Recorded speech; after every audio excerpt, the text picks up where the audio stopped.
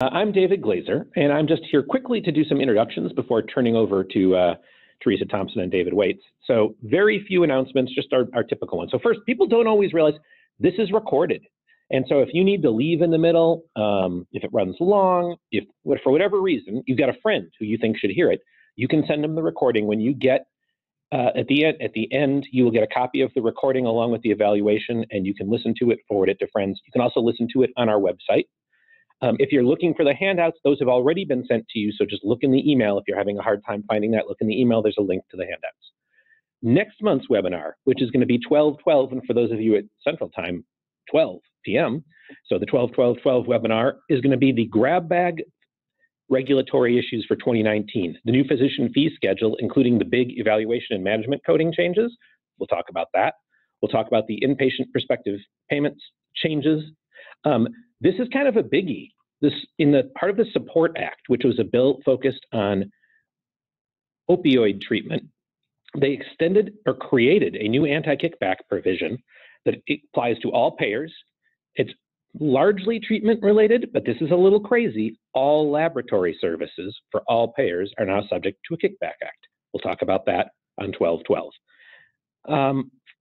Finally, I just want to mention, as people are talking about budgets right now, both the employment law group and the health law group are happy to try sort of fixed fee advice approaches to things. We've been doing this with some health lawyers. We mentioned it last month, where we'll say for X per month, we'll answer your health law questions and we'll try it and see if it works, and if it works for you and works for us.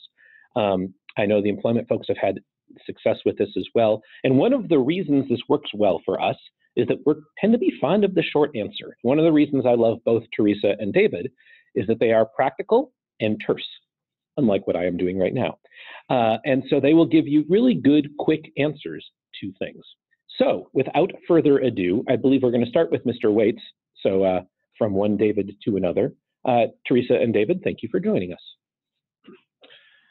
Thanks, David. Teresa and I are both employment lawyers, and today's presentation is Me Too and You, Sexual Harassment in the Workplace in 2018. I think it's obvious. Sexual harassment is a hot button issue in the employment context for employers in all industries. And the healthcare industry is obviously no exception. In fact, because of the unique setting that you find your industry, and we'll talk about some of those unique issues, I think unfortunately you may find yourself having to address the issues that we're going to talk about today sooner rather than later.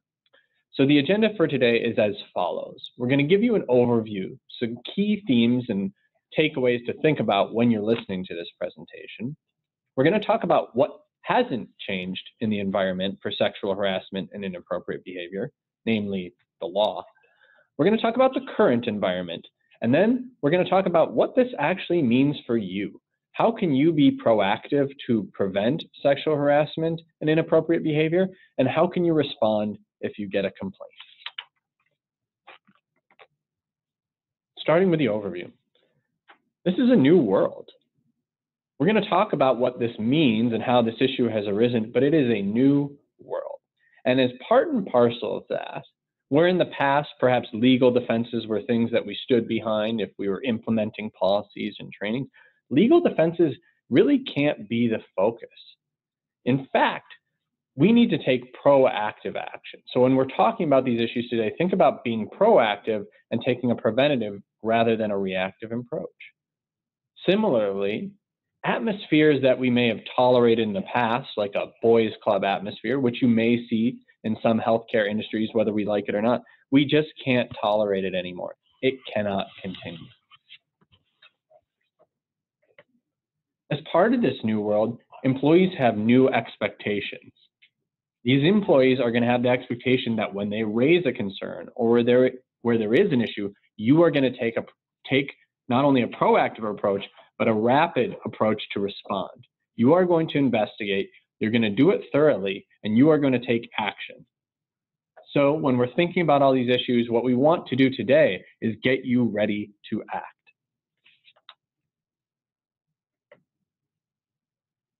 I want to talk about what hasn't changed. We're going to talk about publicity and the new world and how we respond to that. But what hasn't actually changed is the legal underpinning the actual substantive law behind sexual harassment. Both federal and state law prohibits discrimination based on protected classes. And those protected classes, we've listed some of them on this slide. They include sex. And in fact, sexual harassment is just a subset of sex discrimination. But there's other protected classes under state and federal law, and we've listed some here.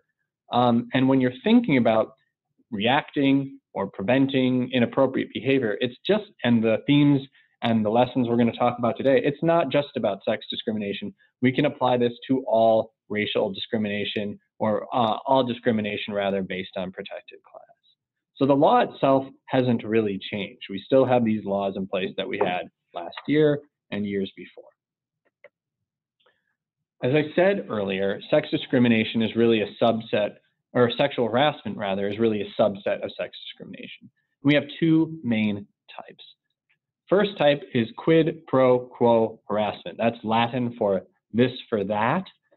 It's that scenario where somebody, usually in a position of power, gives benefits or preferential treatment in return for sexual favors or sexual conduct, or actually withdraws or takes away certain benefits, privileges, because of a, perhaps if somebody's rebuffed. But when we think about quid pro quo harassment, it doesn't necessarily have to be the Harvey Weinsteins of the world. It can be something a little bit more simpler. You have a scenario where, say, a physician in the operating room likes to tell inappropriate sexual jokes, and people feel like they have to laugh at his jokes, his or her jokes, and tolerate that behavior. Otherwise, they'll be retaliated against, or they won't be able to rise. So that can be an example of quid pro quo harassment. It's a little bit less common than the second type of sexual harassment, and that's hostile work environment harassment. And I'll just read the definition. It's unwelcome sexual conduct that is severe or pervasive and unreasonably interferes with an individual's work performance or creates an intimidating, hostile, or offensive working environment. And I want to focus on two key aspects of that definition. The first is sexual conduct has to be unwelcome. Now, I think there's a sort of misinterpretation of what welcomeness means. Welcomeness is not the same as consent. Welcomeness is different, and I can illustrate it with a scenario.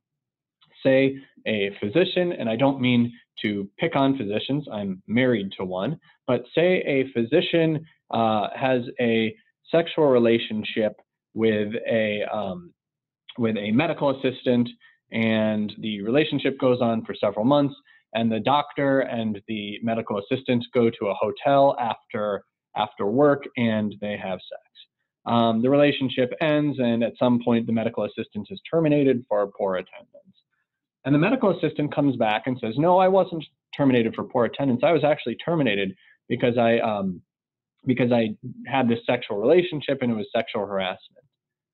And the doctor's defense goes as follows. Well, this wasn't sexual harassment. This particular medical assistant, she went to the hotel with me. I didn't have to drag her. It wasn't sexual assault. She consented. That's not going to work. That's consent. That's not welcomeness, because the medical assistant can say, well, yes, I did at first go along and I consented, but I didn't want to. I felt like I had to. It was no longer welcome even though I consented. So think about that welcomeness versus consent distinction. And then I also want to talk about severe or pervasive. It doesn't have to be severe and pervasive to be a hostile work environment. And the pervasive aspect is sometimes harder for us to react to or to prevent. Think about an RN who is called by an administrator sweetie or dear or honey. Perhaps that's obnoxious and inappropriate and not what we want to see, but it's not severe.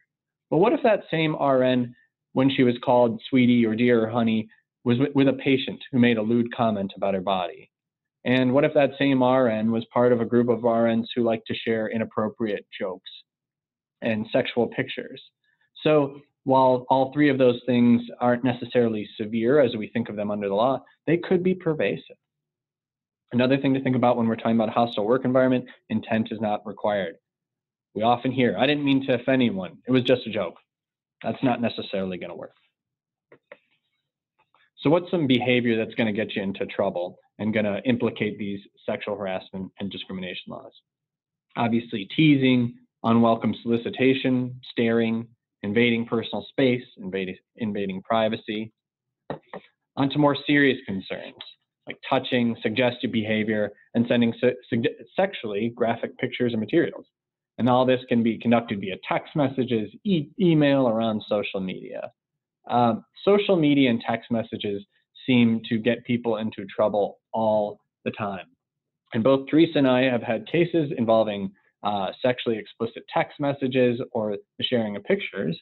And again, we can think about welcomeness being a part of this defense, where certainly somebody may be consenting to sending pictures of themselves, but it wasn't because they wanted to.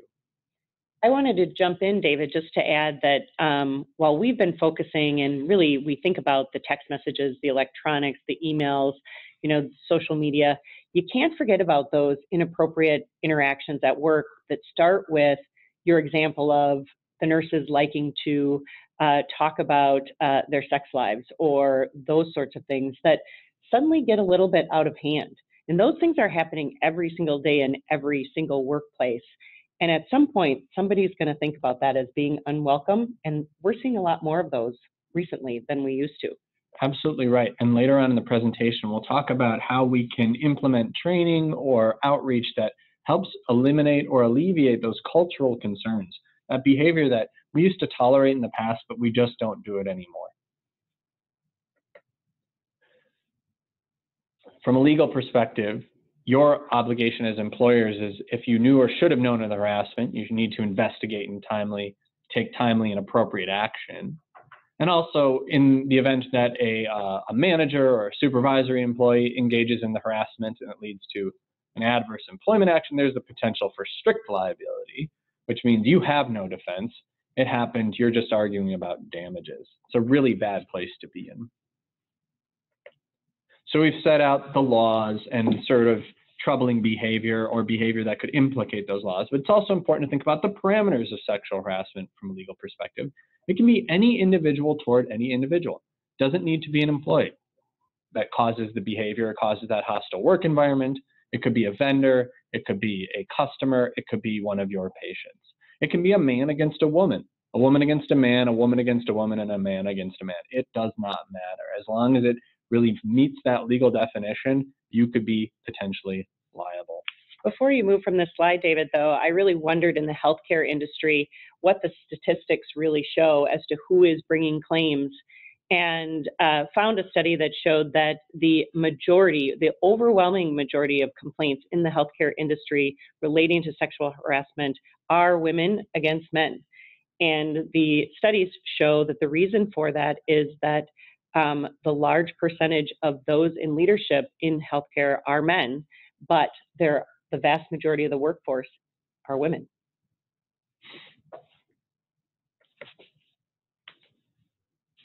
Before we move on from our legal perspective, I want to talk about a law that sort of dovetails that we see often in tandem with discrimination/harassment claims, and that's retaliation.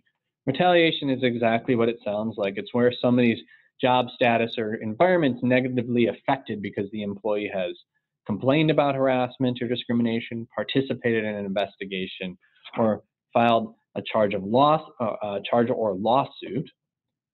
And so you would often see folks saying, I was terminated or demoted or given a poor performance review, denied work opportunities because I complained about harassment. And it's really important to know that you, as an employer, can potentially be liable for retaliation even if the underlying complaint had no merit.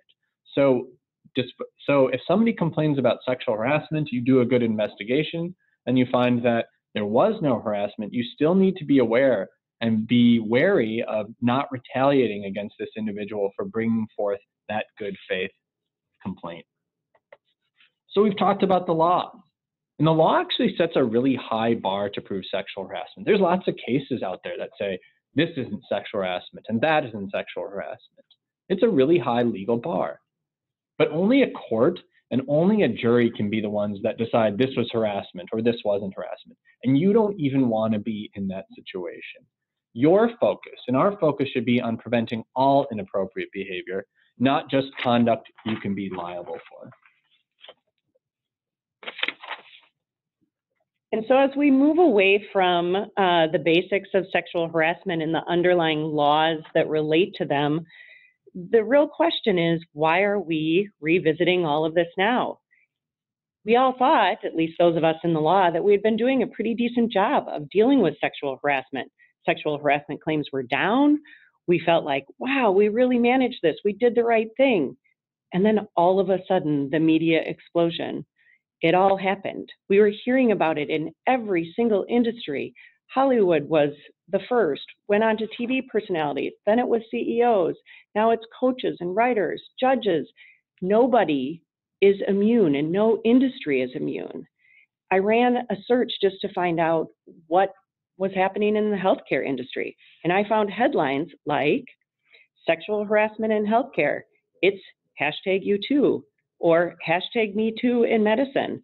Women harassed in hospitals and operating rooms await reckoning. These are the sort of things that you're dealing with. And then, as we see all of the media, it goes viral.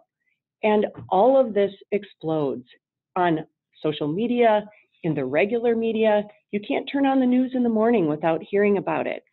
And it isn't just one generation. There are women and men coming out across all generations saying, this didn't go away.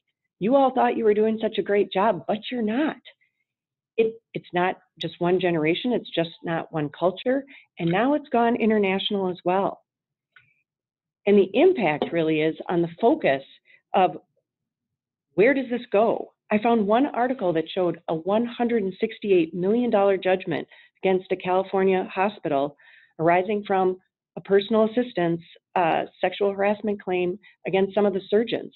And it all related to that talk David referenced in the surgery rooms and in the break rooms, and some really, really terrible conduct still happening that really hadn't been talked about before.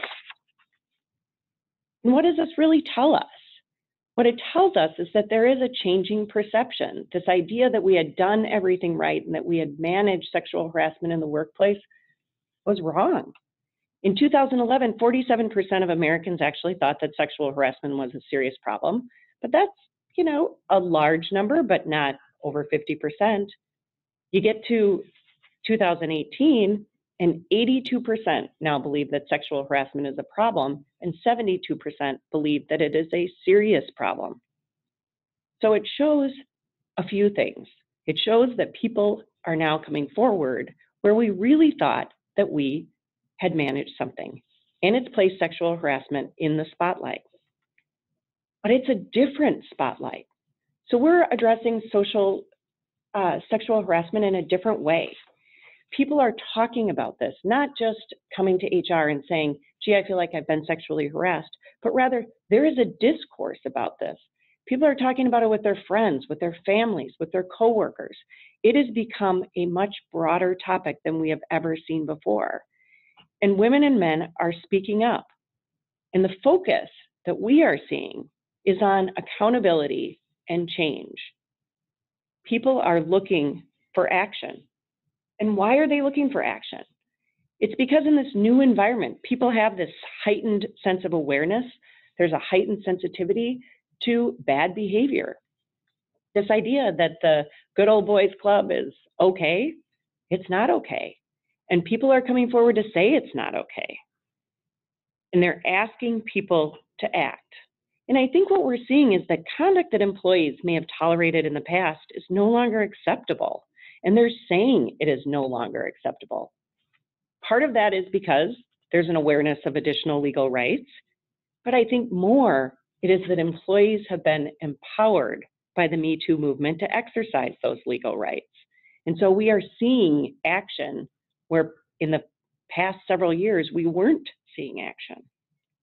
And the other piece that we think is interesting in this new environment is that employees and their attorneys, and that's key, are no longer worried about whether they can meet the legal thresholds.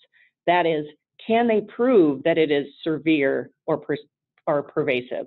Can they prove that it was unwelcome? At some level, they don't care. They're not as concerned about those legal thresholds, and we'll talk about that a bit. So let's dig into this increased awareness and sensitivity just a little bit. So first, the idea that there is increased awareness and sensitivity is not just focused on sexual harassment, at least what we thought about as sexual harassment. It is really expanded to demonstrate that employees are much less tolerant now to other behaviors, whether it's rude behavior, whether it is a physician, and again, we don't intend to abuse the physicians here. We'll call it the executive instead. Maybe it's the executive of the hospital who consistently treats his or her subordinates in a really rude and obnoxious way. Maybe that behavior actually rises to the level of verbal abuse. There doesn't have to be any physical abuse. Maybe it's just everyday verbal abuse. Maybe that conduct rises to the level of bullying. Maybe it doesn't. Maybe it doesn't. But those are the behaviors that people are focusing on. It doesn't need to be sexual harassment to come into the spotlight. It's unprofessional conduct, and employees are asking people to take action. And it's not just acts of sexual harassment, bullying, or behavior. What we're seeing is that this increased awareness is also focusing on other traditional areas of discriminatory acts. And that could be whether or not a nurse is thinking that they're properly advancing throughout the organization. They might be asking, am I really being given the same work opportunities as my male counterparts? Am I being paid fairly? All of these questions are being wrapped into the Me Too movement, and the discussions in the public discourse regarding these issues is increasing. And employers need to be thinking about, how are we going to address all of this, and who does it impact? When we look at who is receiving this increased scrutiny, who are the individuals being named as the offenders, there's really a broad range. But in the healthcare industry and in other industries, we're really looking at those people in power, those people who are in leadership positions.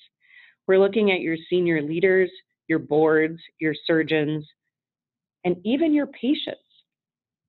So in healthcare, you've got a big issue with regard to patients bringing concerns. And David's got a question here. In fact, we have a question from somebody. If a patient is harassing a medical professional, how do you balance the duty not to abandon the patient with the duty to protect the professional? The answer is very carefully. It of course is going to depend on the circumstances surrounding the patient. If it's an emergent situation where the patient's being wheeled into the operating room, obviously you can't abandon the patient at that point. And so you really need to think about what type of care you're giving the patient, whether they have alternate options. I've dealt with this issue before, and in this particular instance, the patient was in a non-emergent situation. They had other caregivers they could go to in the area, and what we advised the client to do is to be aware of this prohibition on patient abandonment, but to have a conversation with this patient and to explain to this patient that this behavior is unacceptable. And they worked with the medical professional to make it clear that they are having this conversation with the patient, to let them know, we are telling this patient the behavior is unacceptable. And in this situation, the patient couldn't get their act together. It wasn't sexual harassment, but they were engaging in inappropriate behavior. They had other options, and they were told respectively that they needed to leave, and these were other options where they could seek similar care. So what is the practical effect of the new environment and this increased scrutiny that we've been talking about? What we've really been seeing is that you should expect that as you are dealing with how best to address sexual harassment, as you implement some of the recommendations that we're going to be making for you today, employees are going to feel like they can come forward, and maybe in situations where they felt like they couldn't before. Maybe they felt they would be retaliated against, but now they feel they have the ability to come forward.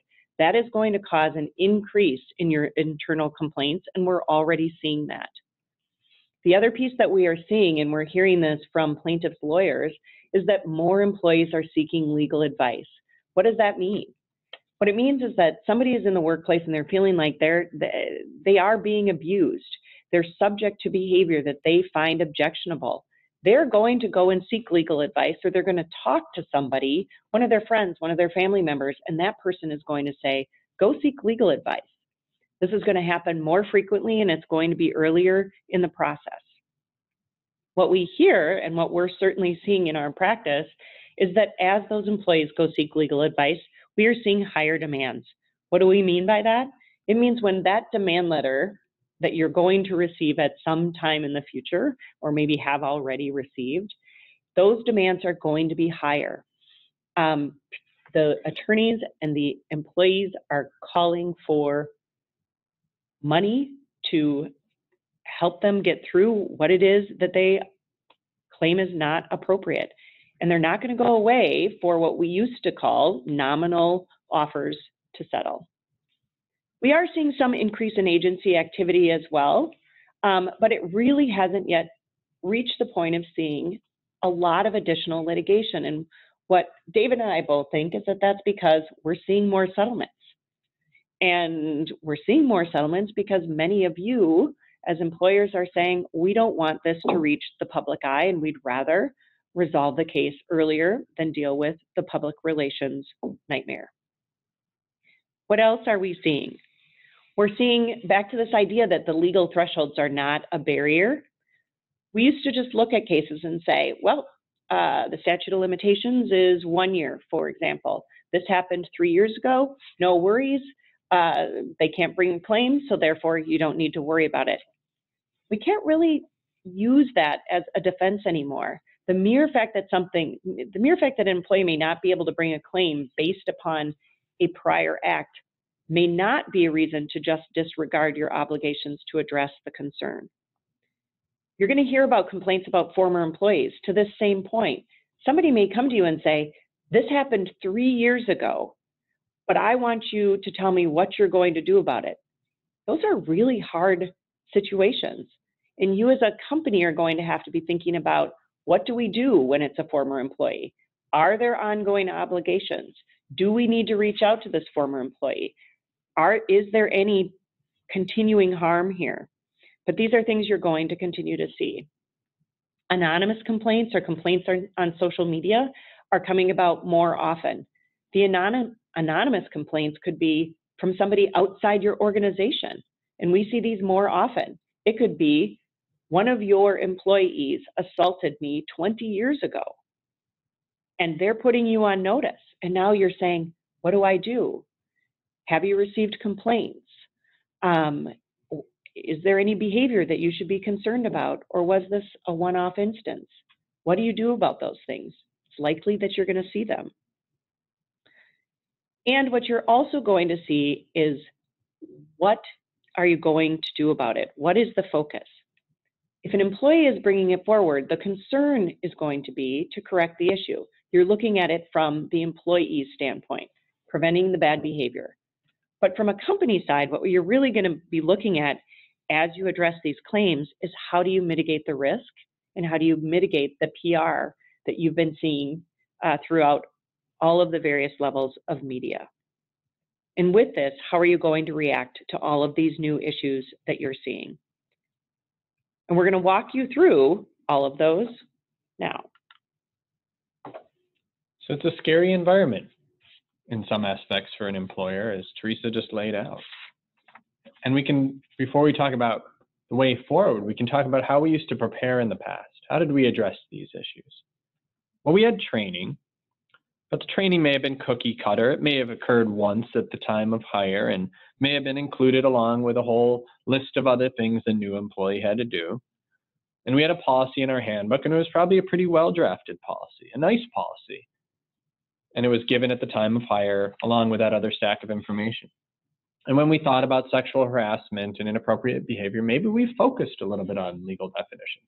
There's absolutely nothing wrong with doing that, but maybe that was the focus. And we thought about these high thresholds that we talked about. The legal threshold for sexual harassment is extremely high.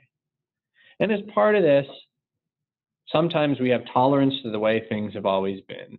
We tolerated a culture that, looking back on, maybe we shouldn't have. we cut slack where maybe we shouldn't have. Because we know when we think about these really well-meaning and well-intentioned mechanisms, we realize, though, that the policies we had, they were not read, and the training, perhaps it wasn't taken as seriously as we wanted it to.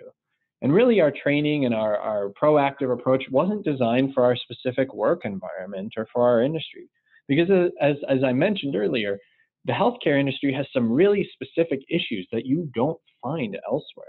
I think chief in my mind is the patient issue. We already touched on one patient issue, but just as a matter of course, your practitioners, your professionals are going to see these patients in really sensitive settings. Additionally, this isn't necessarily endemic to the healthcare industry, but there is a true hierarchical structure, especially among professionals, that we need to reflect on. And when I say hierarchical, that's just a fancy way for saying we've got doctors, we've got NPs, we've got nurses, we've got MAs, and they're all in sort of a pyramid in some form or fashion. So how do we meet the challenge? We had this well-intentioned approach, but the new world is here, and we need to be more proactive and more thoughtful. Well, I think the best way of doing that is thinking about when we're revamping our training, when we're thinking about revamping our approach, we need to involve our senior management and involve our practitioners in actually developing the type of content and the type of training and outreach that's going to be effective for our specific industry. I said earlier, perhaps people did not take training seriously. I think when we think about our employment setting, we all can identify that one person that's the jokester in the office. They're the executive, or they're that one doctor, maybe it's a surgeon, who always has a crack about, oh, they'll need to call human resources on me, who thinks training is funny, they think the examples are funny, or maybe it's just merely sensitive political correctness gone amok. I tell you what, that person is going to get themselves in a lot of trouble eventually, and they're going to get their employer, meaning you, in trouble too. And so that has to be the message to that jokester, to that person in senior management. And the message is, you don't take this seriously at your own peril. But perhaps by involving this person, telling them to take them seriously, and engaging them to actually help you in preparing the content you need to be proactive, you can avoid those issues and actually get them to take it seriously. Prior to the Me Too movement, the EEOC issued some guidance about training, I believe, in sexual harassment, and they said something like this. This training is not stuff that's it's not meant to change your mind, it's meant to help you keep your job. And I think that's well said. So when you're thinking about revamping or addressing your sexual harassment training and policies in the new world, I'd recommend having team building sessions and meeting with people and really, and this can be done through surveys as well, but really trying to examine what the current state of affairs are. So you can identify those soft spots and those concerns and challenges in order to get a training or policy program that's going to better be directed at the weaknesses or the issues with your culture, or folks' failure to meet your mission, or folks' inability to, or those people who engage in inappropriate behavior that you want to sort of wipe out. And so you have these team building meetings, and you think critically about these issues, so you're not putting your head in the sand. You're not trying to avoid those past issues. You're trying to uncover them so your training is better directed. And then after you have these sessions and you think critically, you can determine your goals and outline steps so that your training is really directed at addressing those soft spots. I talked about earlier how often training would occur once or once every several years.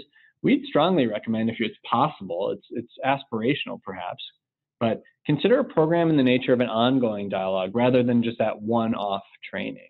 And have forums, have meetings of managers and team meetings and one-on-one check-ins. That's going to be a lot more effective than just the one-off training that's buried in a stack of other documents. Ultimately, those people that Teresa identified as having a lot of scrutiny on them fell into leadership positions, or maybe they're professionals. And so truly, your corporation, your clinic, your hospital actually acts through those leaders, through those professionals. They can create liability for you, and they can be your eyes and ears to help stem inappropriate behavior. So have a special focus on those managers and really reward those managers, those professionals who are taking this seriously and working to address the challenges that you may face via inappropriate behavior and sexual harassment. And you can do so in performance evaluations or in promotions and the like. One of the things David and I talked about as we were preparing is that when you actually focus on preventing bad behavior from the top down, it is much more effective across the organization. But if those at the top are not engaged in the messaging and the communication and the action toward preventing bad behavior, it will be much harder to implement company-wide.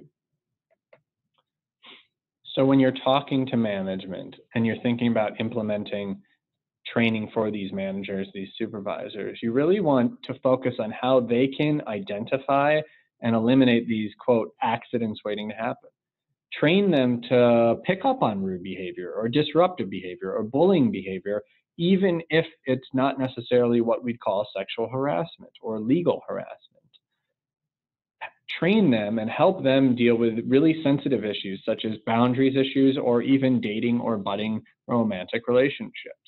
One of our colleagues, Bob Boisvert, is often quoted as saying, as much as he'd like to eliminate all love from the workplace, he's never been able to do that. And so we understand, we're lawyers, but we're sometimes practical people too. And we understand it's very difficult to eliminate romantic relationships completely from the workforce. But with proper training and a proper approach, you can really help eliminate the potential for lawsuits or for inappropriate behavior while understanding that not all relationships are going to be prevented. You can help your managers deal with problem patients.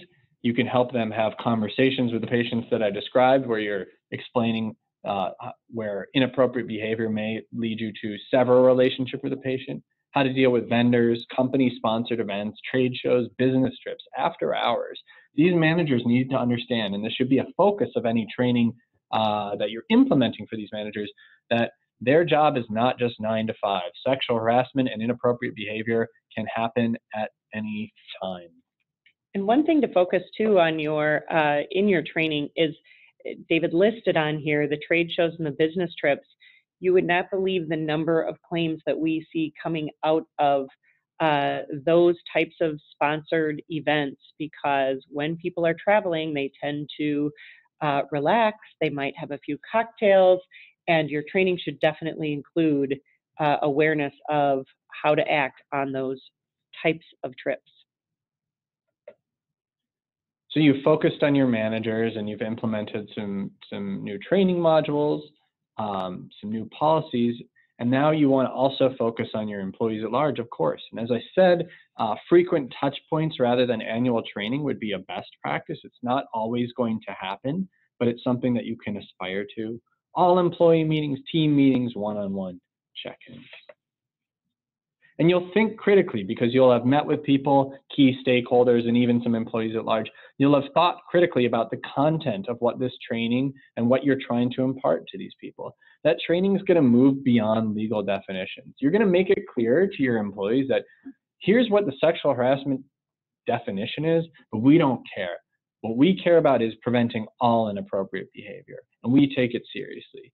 And so as part and parcel of that, you're going to broaden your message and discussion to how you address the clinic's mission or the hospital's mission, and how you address the culture. And by setting that mission and setting that culture and showing other employees how important it is to you, can actually change those practices that maybe we had tolerance for in the past. I have seen it. I absolutely seen it, including in the health industry, where HR folks or other managers say, you know, we've got this problem with people doing inappropriate stuff. And, you know, through training and through, in some cases, corrective action, we've actually been able to clean things up and make it a better place for people to work. And while you're having these discussions and these meetings and these training sessions with these rank and file employees, we want to make sure you're not avoiding the tough topics.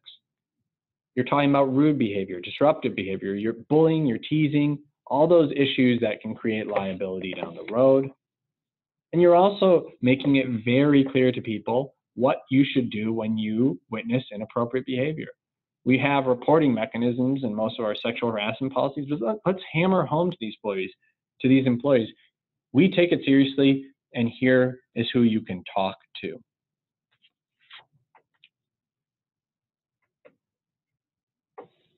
So the big takeaway here is a more proactive approach in this new environment is going to be really focused on your culture, your mission. It's going to be multifaceted. Maybe it will occur more than once a year. You're not going to rely on a policy or a legal definition. Instead, you're going to really try and create culture shifts where necessary, or if things are going well, you're going to take steps to reinforce that good behavior. One thing to think about there too that we didn't really touch on in the training is to focus on retaliation as well, and make sure that employees know that as part of your policy, as part of your reporting mechanisms, that they will not be retaliated against. Can't tell you the number of times that an employee has come forward and said, I never raised this because I was certain I would be retaliated against, or I was actually told by my supervisor or my physician that if you go to HR, you know what will happen. So make sure that you've got that as part of your training so that employees know they can come forward. Mm-hmm.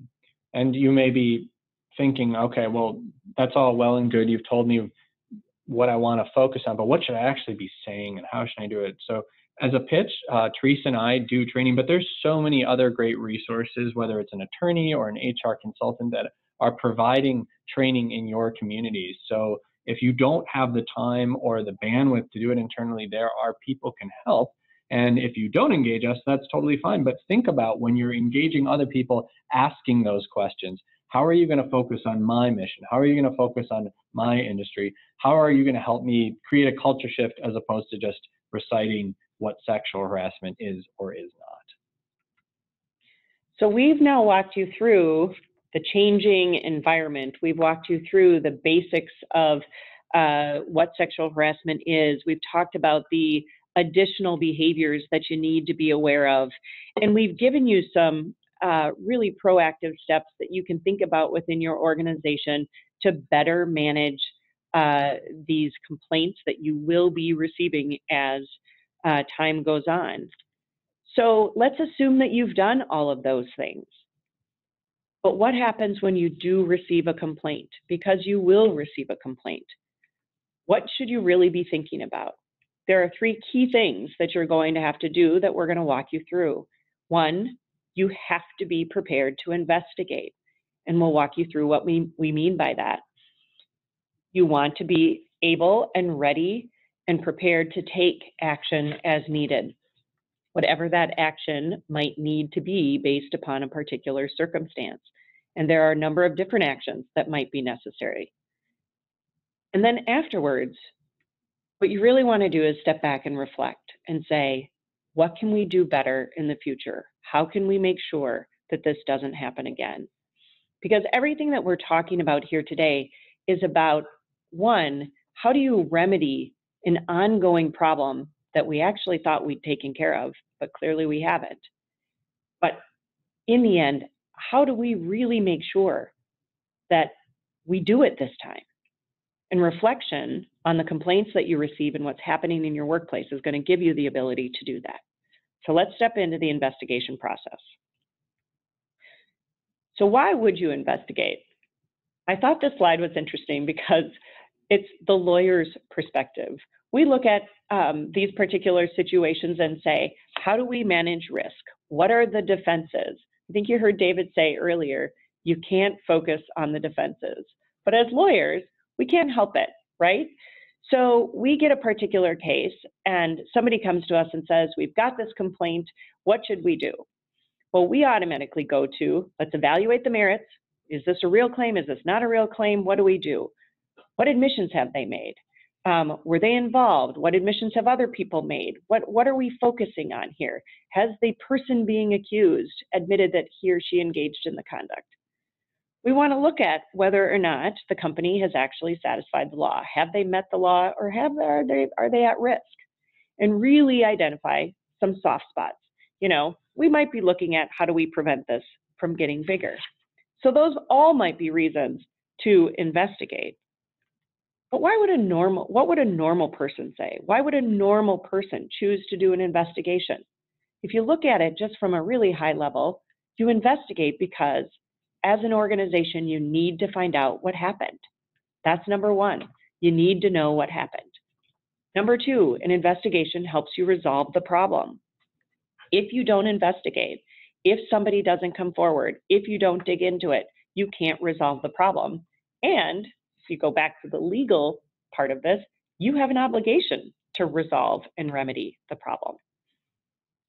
A normal person might want to limit the workplace disruption. If you fail to investigate, your employees are going to talk about this. They're going to talk about it on social media, they're going to talk about it with one another, and it's going to cause a disruption in your workplace. Prompt investigation helps limit that disruption. It also helps meet the employee expectations. Why would you do it?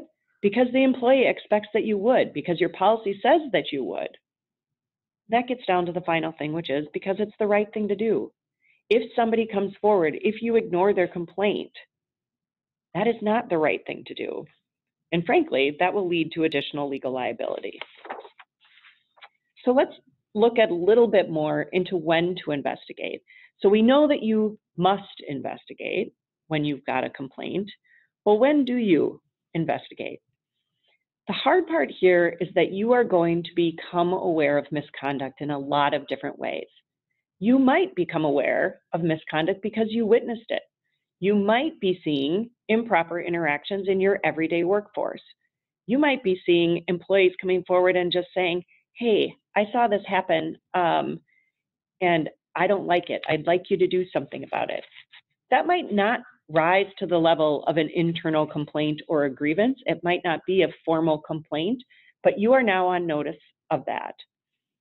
You might have an internal complaint process or a grievance process, and you might get either an anonymous or a direct complaint from somebody saying, this happened to me, I'd like you to do something about it. Or it might be something even more serious than that, which is you get a charge of discrimination from an agency, you get a demand letter from a lawyer. And the only thing that I'd caution is that if you are getting that contact from the agency or from a lawyer, think about whether or not you want to reach out to external resources, whether it's your legal counsel or otherwise, to make sure that you are addressing this in a way that might protect your investigation under attorney-client privilege, and we can talk a little bit more about that. But if you've got one of those more formal complaints, absolutely you want to investigate, but it might impact how you investigate. So let's look a little bit more into how those complaints come forward. We definitely can see written complaints that are on a form that you might provide to your employees. You might get an email, you might get a text message. We see more complaints coming forward in this manner, or it might be a phone call from one of your employees coming to the supervisor saying, hey, this is happening to me. I'd like you to take some action here. It can come from a coworker, it can come from a supervisor. You might get a call from somebody's spouse saying this is happening to my spouse and I'd like you to do something about it. We very often see sources of concern being raised in exit interviews. And that is not a reason not to do exit interviews, by the way. You want to know about the complaints, and employees often feel more free to speak in exit interviews than they otherwise would. Many companies have hotlines set up, and some employees use them, although I've always been surprised that the hotlines don't seem to be the main source of complaints. And maybe it's because people think it's anonymous, or maybe they think people won't do anything about it. And again, it's not a reason not to have them. More options to provide the complaint is better than others. So these are direct complaints. What are some of the indirect complaints? These are the harder ones again. These might just be offhand comments where someone says, oh, really? Do I have to listen to that again? Man, I wish he would stop talking about his dating experience. Boy, I wish he'd stop talking about the sex he had last night. Those are pretty common things that you might hear. And if you hear them, it can cause you to need to investigate. You might also find out about some of these concerns on social media. As we all know, people feel much more free about speaking about anything on social media. And if they've been impacted, another employee might come in with a printout saying, hey, this employee is complaining about this interaction on social media. I think you need to do something about it because it impacts the workforce. So if you know when to investigate, you know what to look for and what type of complaints to think about, how do you define your successful investigation? What do you need to do? The first thing you really have to think about is making sure you have a clear scope. You want to investigate the complaint in front of you, but if during the course of the investigation that brings up other concerns, you don't want to ignore those. It might expand your scope, but always keep your scope in mind as you're going through your investigation. The second thing to really think about is who should be conducting the investigation. You really want to ensure that you've got an impartial and credible investigator. And what does that mean? It could be somebody inside your organization. It could be somebody in your HR team that is really good at digging into the facts and being able to stay on task, and who is viewed credibly by your employees. Or maybe you want to take an outside investigator. Maybe it's serious enough that you really feel you need an attorney or an HR consultant or somebody very skilled in workplace investigations to take it forward. This is a key decision that you need to make during the course of your, at the beginning of your investigation. Who should conduct that investigation? And considering whether or not you need that to be under privilege, meaning that it is conducted under attorney-client privilege, that is something you should talk through. Oh, I went forward. You also want to make sure that as you are moving through, you are doing this promptly. If you go back to the legal standards, you must take prompt action to respond to a complaint. So you want to make sure that you set a timeline for your investigation. Investigations that tend to go on and on and on could create more problems as you go through. And what would you say, in your view, Teresa, would be considered prompt? That's an interesting question. So if you received a direct complaint, for example, from an employee, I think you should be responding to that employee within the same day to say, we take your complaint seriously and we are going to take action. Now, you might not be able to complete your investigation in 3 days or a week, but you should be taking action in those first 3 days or the first week. David, any other thoughts on that? I would agree with that. Anecdotally, we've heard from plaintiffs' attorneys that their clients, these aggrieved employees, really feel like they want things to move now, and they get frustrated when things aren't happening today. Plaintiffs' attorneys, I don't think necessarily share their concern.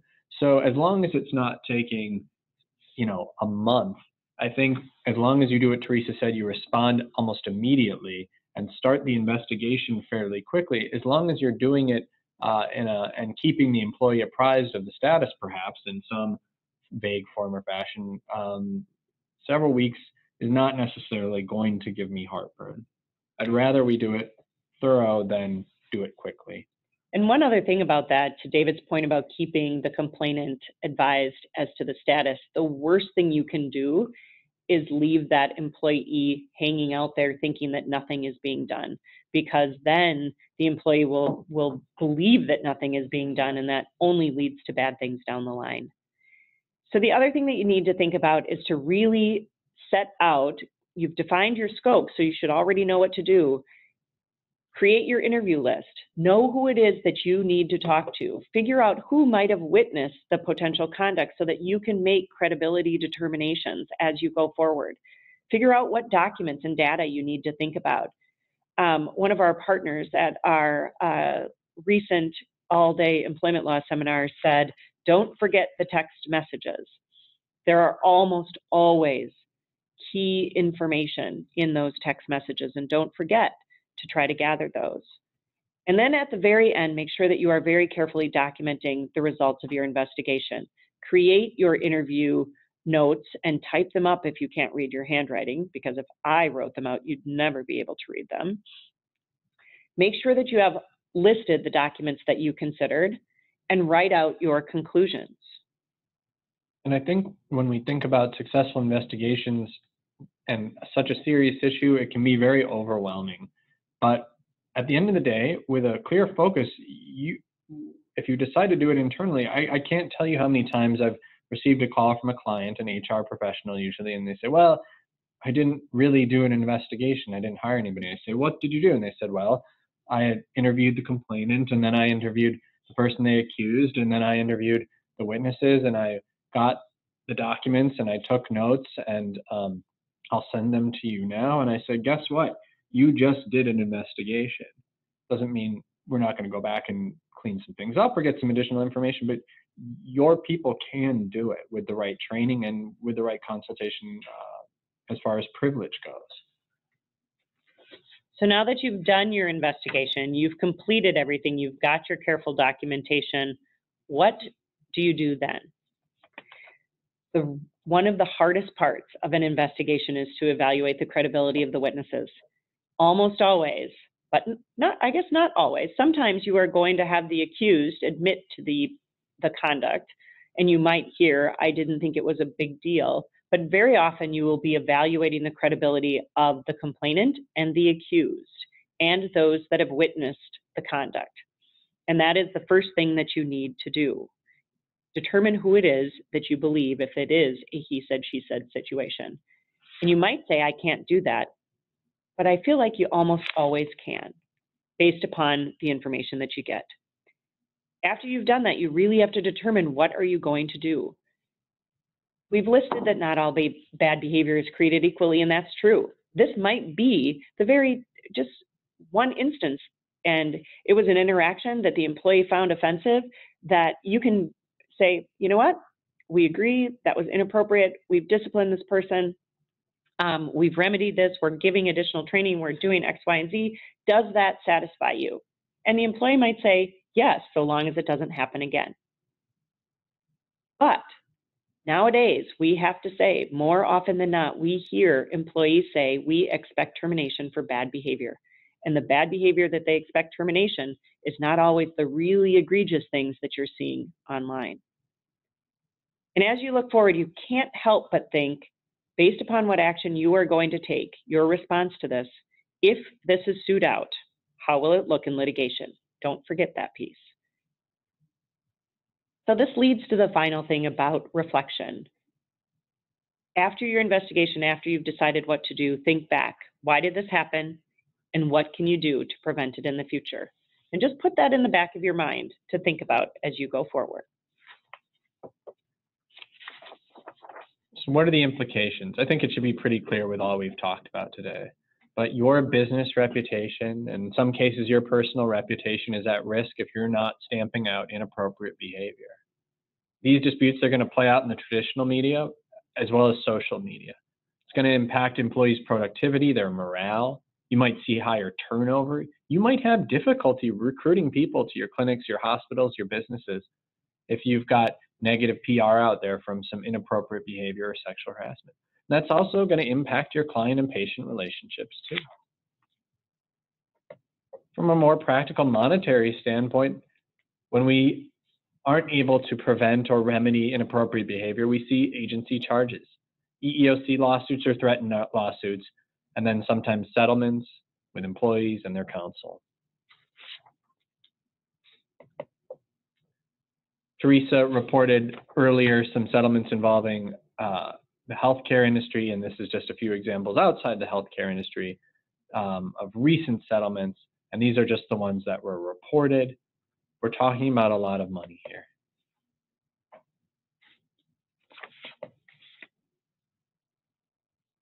So in closing, what's the new reality? The world is different, and we don't expect it to change anytime soon. This discourse is expected to continue into the future. It is probably the new normal. We've got increased employee awareness and sensitivity, and simply put, old habits will not suffice. Thank you all very much. We are going to be ending our presentation, but just a reminder that on 12/12 at 12 o'clock Central, there will be a 2019 regulatory update. and we hope you tune in. Thanks so much for joining us.